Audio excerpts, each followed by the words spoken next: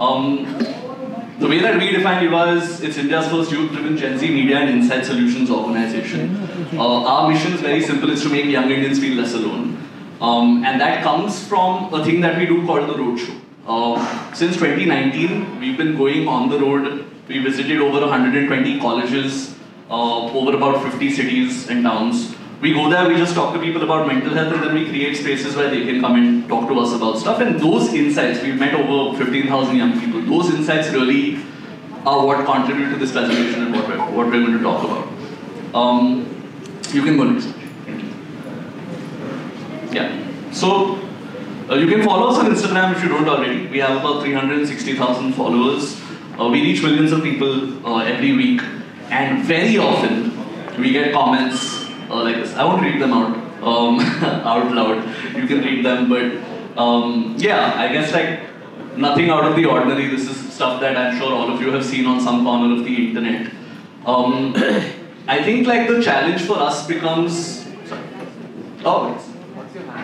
Weareyuvaa, honestly. Weareyuvaa.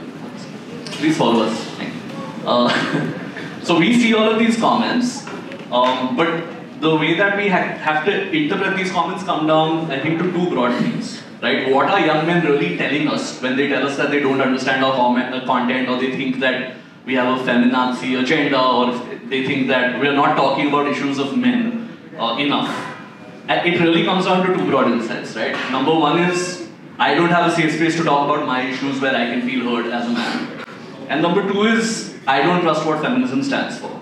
Again, like I said, normally what would happen in this case is you would have somebody from an oppressed gender having to take the emotional burden to explain to young men that feminism is in all our best interests, or equality is in all our best interests. And you have a safe space to talk about stuff, but you shouldn't do it in retaliation to somebody from another gender talking about their issues. You cannot go to a post about assault and say, what about all the men who are assaulted? That's not the right way to do it. But we have been really thinking about solving these problems, because I think we tend to sometimes try to talk to people who are already like us, or already converted in terms of the ideologies that we have. But a large part of the challenge, of course, is reaching out to people who don't believe in the same value systems as us. So I'll break, this presentation is split into two things, and how we try to solve these issues largely, right? So we can go next. The first one is creating safe spaces, or safer spaces. I've told you about the roadshow. We went across a bunch of colleges before the pandemic to speak to young people. We got a lot of insights into that, into what they're thinking. And we created, like, I mean, I think the term safe space has also become a little bit overused. So as I've written, we created neutral spaces where essentially we met them in colleges, but then we went to a bunch of cafes, invited them and said, why don't you just come and talk about something that you care about? And we've collected thousands of stories.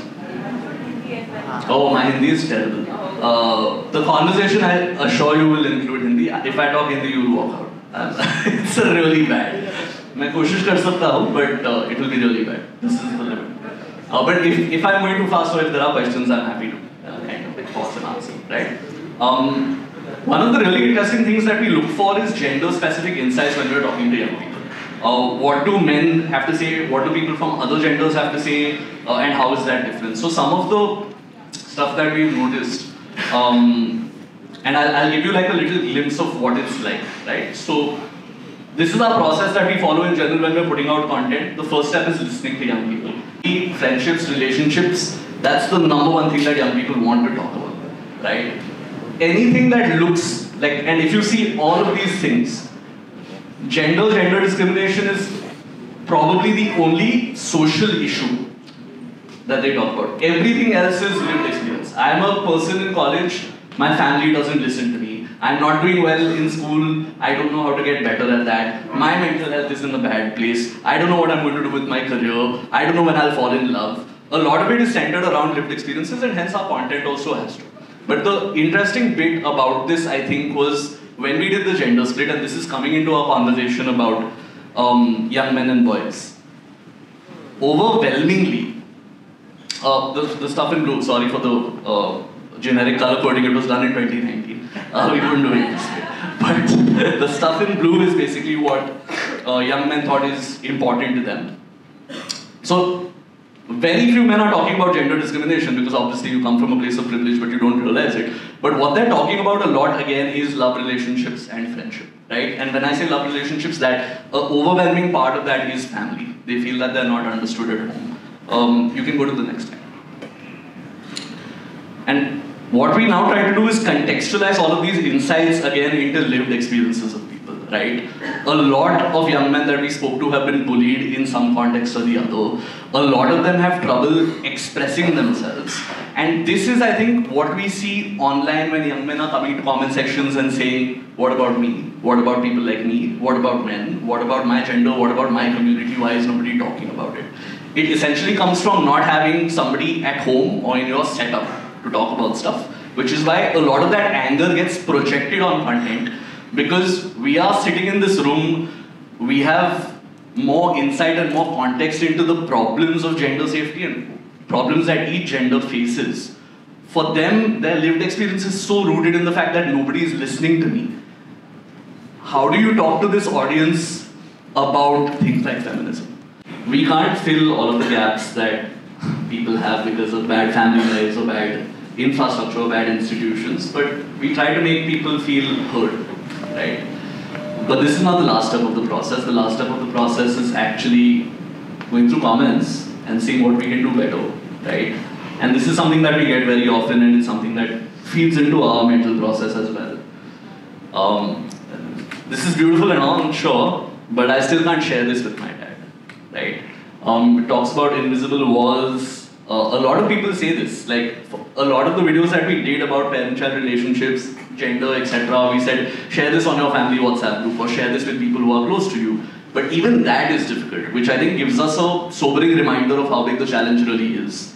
That we are not able to have these conversations at home.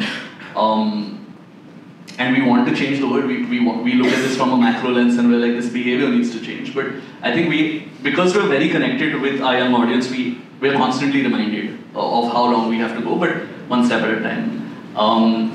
The next part of this presentation, now that we've talked about safe spaces, is breaking feminism down for people. Why do so many people, why do so many men, why do so many boys misunderstand what feminism is? Why has it become a bad word to a certain section of society, a big section of society? As part of the roadshow that, you can go next.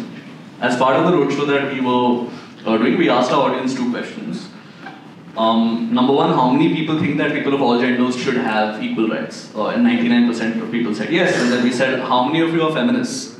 And less than 50% said yes. It essentially means the same thing, but yeah, it's become a term that is associated with a certain kind of stigma for whatever reason. There is misunderstanding that needs to be cleared. Having this conversation with, I think, Natasha only the other day, that how important is it for us to say the word feminism? Like, is it more important for us to get people to believe that feminism is not a bad word? Or is it more important for us to get people to be feminists even if they don't call themselves feminists? And these are again some of the things that we grapple with. But this is the interactive part of this session. So I'd like to introduce Yash Pise. He's our head of business at Weareyuvaa. He looks after our research and community verticals. But the reason that he's on this panel is because he's a social media star. He has a property called Baat, where he breaks down.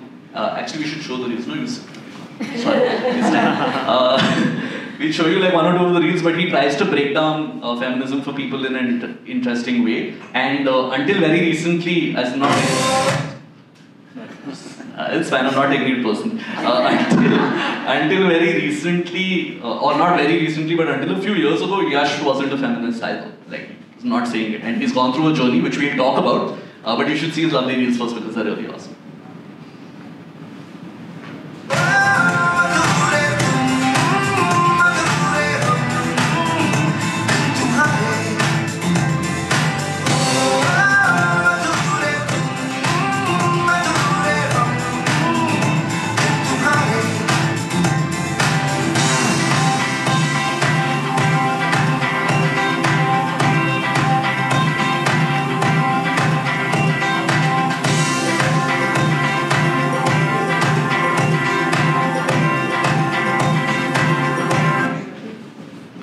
You can play the other one as well.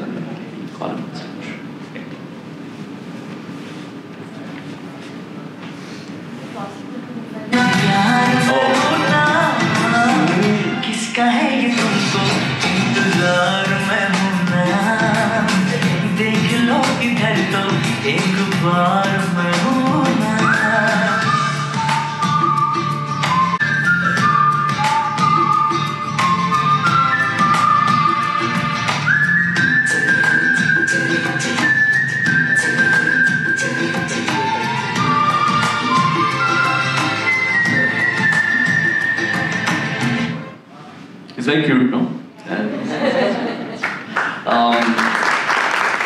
Yash, on top of all of his other responsibilities, has the unenviable task of doing like 30-second reels and explaining concepts to people, which even I don't dare do. And I was a journalist for 5 years, and I still like that's territory I've stayed out of. But we're going to explore his personal journey. We're going to talk about the content that he makes and the kind of comments that he receives, and get a few more insights into why feminism is a bad word. Now, yes, thanks. He's been standing there. Huge round of applause for Yash.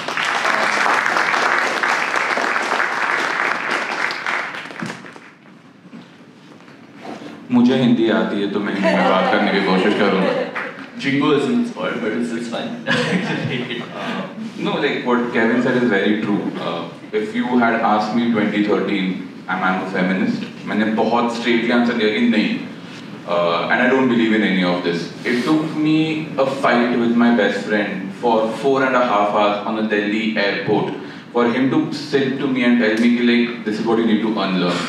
And the reason why I said I was not a feminist is because what was told to me since I was growing up.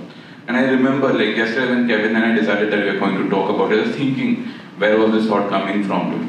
And I remember this one particular incident which I know is the start for me believing that I was not a feminist. मैं school में था 7th grade में, I used to go to tuitions, और उस tuitions में मेरी teacher होती थी. And I used to respect her a lot because she was really great. She was one of the teachers ना जो आपकी बात सुनते हैं.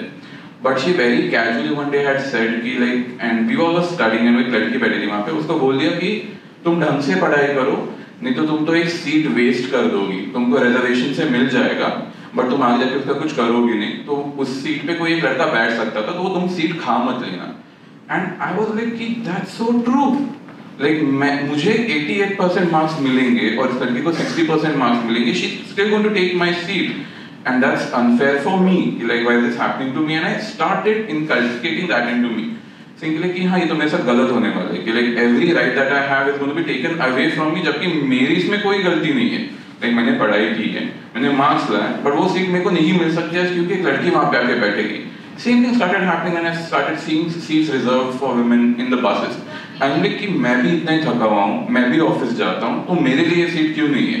Why is this special treatment given to women? कि like equality के नाम पे सब बोलते हैं, but यहाँ equality कहाँ जाती है? Like मुझे क्यों नहीं बैठने मिलता है यहाँ पे? And that was getting inculcated in me very strong because I could see that happening on a day-to-day basis. No one had ever told me why is this happening? इसके पीछे का logic क्या है? हमने ये किया क्यों है? And the day me and my best friend, like we were literally fighting on Delhi airport at 1 o'clock in the night till 4 o'clock in the morning happening. And that's the day I started unlearning these things. For a person who has done an MBA, who has seen the world most of it, it took me 4 hours and my best friend to come and have a conversation with me and telling me like, Yash, you need to unlearn.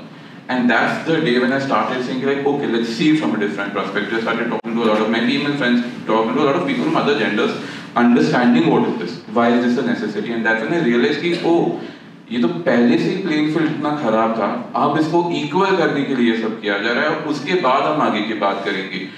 Then I understood कि ठीक है, it makes sense now. I understood the importance of it, and that's the day I converted.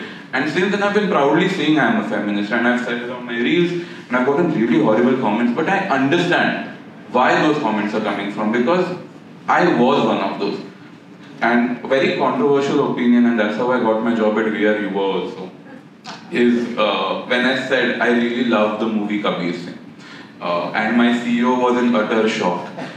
Nikhil, for those of you who don't know, Nikhil is one of the most empathetic men you will ever meet. He's one of the most sweetest, kindest person you will ever meet. And he's like, Yash, please tell me you have a logical explanation behind this. I'm like, hai. Like now I've seen the journey from both ends, and I know why I love Kabir Singh so much. It's like Kabir Singh में problematic चीजें है, but there is a big problem in Kabir as an individual character. He being a doctor never went to a mental health professional.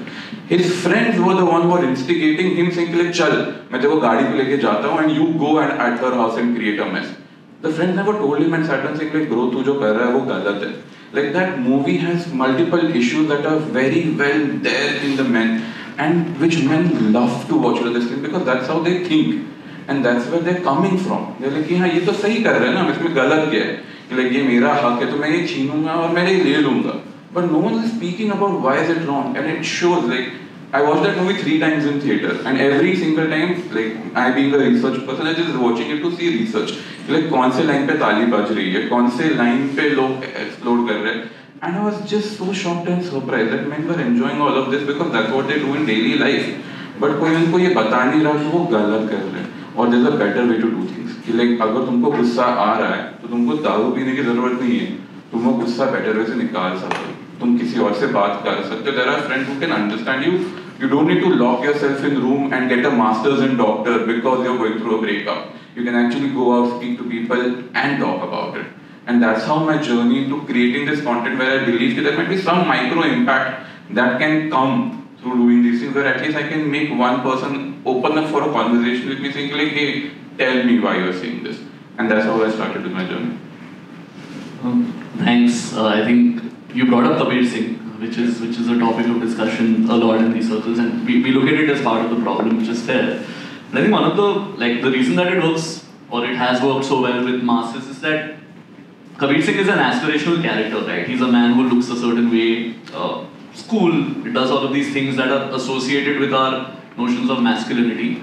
You and I have talked, and you told me that you used to be Kabir Singh in college. Yes, yes. So now that you're here on this side, talking to people and kind of explaining things, do you think people who are not converted already are more likely to listen to you or take you seriously because you kind of look like a macho man? Yes, it's true. Like the reason I was Kabir Singh in college is because वो bullet चलाता था, मैं भी bullet चलाता था. उसकी भी दाढ़ी है, मेरी भी दाढ़ी है. And for any upcoming young 11th 12th standard बच्चे जो होते हैं, and thanks to Bollywood, a typical man should have nice six-pack ab. He should play one sport at least, and he should be good at it. Cricket तो is in blood. हमको cricket के बारे में पता होना ही चाहिए. And for someone to come and tell me how I should live my life, I would want to look at that person. The reason why anyone who's so famous right now is because men want to be like that. And the reason is because we've been taught कि मर्द को कभी डर नहीं होता. Young men. Amitabh Bachchan was the most famous, the angry young man. Why? Even if you see the way Bollywood has worked so far, there were 2 primary main heroes when I was growing up. One was Salman Khan, one was Shah Rukh Khan.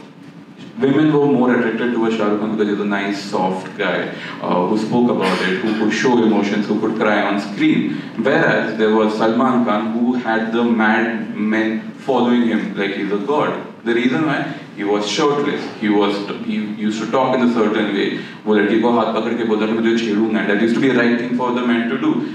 I used to like Salman Khan. In my 10th standard farewell, I had my father bought me a really nice suit, but उस time पे ready करके एक movie आई थी जिसमें सलमान खान ने एक बनियन पहना था, उसके ऊपर एक शर्ट पहना था और पीछे उसका हुड था. And I was so obsessed with him कि मैं मेरे farewell में I'm not going to wear the suit that my father has bought. I'm going to wear that shirt because Salman Khan वो पहनता है. And that's what I used to idealize because I'm thinking मेरे को उसकी तरह body चाहिए, मेरे को उसकी तरह looks चाहिए, and this is what I want to do. The day I started doing this thing, right, and I realized also the reason why I opened up to a conversation is because my best friend is someone who I trust, who also follows these norms. कुछ तो बात में sense बनता है. But if someone else who doesn't look the normal manly man way, right, he would have come and told me, I'm like, जा तू तो वैसा ही है. And again, this is all before me understanding these concepts. Like this is, and I know it sounds very wrong when I say this out loud right now, but the 2013 years genuinely believe that what I was saying was right. I'm like, तू तो तुझे नहीं पता, तू तो लड़की जैसा behave करता है, तू लड़की होगा, तो तू उनके rights के लिए भागेगा, तो लड़कों के rights के लिए थोड़ी भागेगा. You don't look like a man, so you're not going to talk about men's right. And that's when I understood कि like, हाँ, if I do this, there's a chance that women at least will think, okay, he looks a certain way, he has certain aspect of his life that is showing us what he should be, and then he's talking about it. So कुछ तो sense बन सकता है उसमें. And that's when I'm like, हाँ, this is a great chance for me to speak to the men who I can talk about. And when like, and I used to, and as a researcher, I like talking to a lot of young students, right? And I talk to them also, right? I see this pattern when they talk about it. I see this thing. Like, school में favorite teacher कौन सा लड़कों का तो PT के sir होते हैं. Why? Because he's the one who's pushing them to do athletic things. Why? Because that's how a man should be. Like, men should be athletic. Necessity नहीं है, but बनाई गई है. Like, तुम ऐसे behave करोगे, तुमको ऐसा judgment मिलेगा. हमेशा movie में आप देखते हैं कि एक, like, and the reason why I was Kabir Singh in college also is because I know it's very wrong right now. There's this girl who I used to like back then, and she was talking to another guy, and I got a call on my phone saying like, Yash, your girl is talking to someone else, and I'm like, कैसे बात कर सकती है वो? And I went there, and the intention was going there was I have to protect her. And when she told me like, Yash, I don't need protection. I'm like, कैसे नहीं लगता? मुझे बचपन से इसी के लिए तो train किया गया है कि मुझे protect करना है तुमको. And she like, just take a step back. I can handle myself. I'm like, no, this is wrong. And she like, wait, relax. And then I'm like, ठीक है, I'm going to stand out here, but I'm going to still keep an eye. The intention was to protect, but where is the intention coming from? Because everywhere is always shown कि मर्दों को protect करना है. And that's how I became Kabir Singh of my college. I think, so you grew up, I mean you went to college a few years ago, we interact with Gen Zs a lot, and you more so than me in terms of research and insights. They've grown up at a time where उनको at least पता है feminism के बारे में, Instagram पे they will see these gender focused posts, they are more aware of this kind of stuff. But when you speak to young men now, from Gen Z specifically, do you think overall they get it more, or are there still, because हमारे comment section में तो देख रहा है people come and comment all of this stuff. Where do you think this is coming from? हमारे पास internet नहीं था, हमें पता नहीं था exactly how it's going to work. These folks have that. Where do you think it? I think so. There's a hope and an improvement in this. Like even if you see our comment section also, we will have roughly a ratio of like 60-40 right now. I think so. In my generation, I think it would have been like the opposite way around. The reason why I think so it's still such a stern belief is again as a word, as they said, like we saw and the data proves us right as well, like they believe in gender rights now. They believe in everyone having equal rights. But the problem stands with the word that is being associated with. Because as I said, like no one has ever tried to have a conversation with men, and I think so there must be, but with these specific men saying like what does feminism mean? I think so when you're able to explain them the concept, right, saying like hey, this is what it means actually, there's a chance for us to understand them. Okay, that happens. Even if you see my comment section, right, a lot of women, and I think that there's a change also, like a lot of women are saying like I'm gonna make my son watch this so that they become like you. I'm gonna tell my husband to watch this because this is like my wife received a message saying like you're so lucky that your husband does this to you. This is the example that I'm going to give. I think so there's a conversation starter is I think so what is there.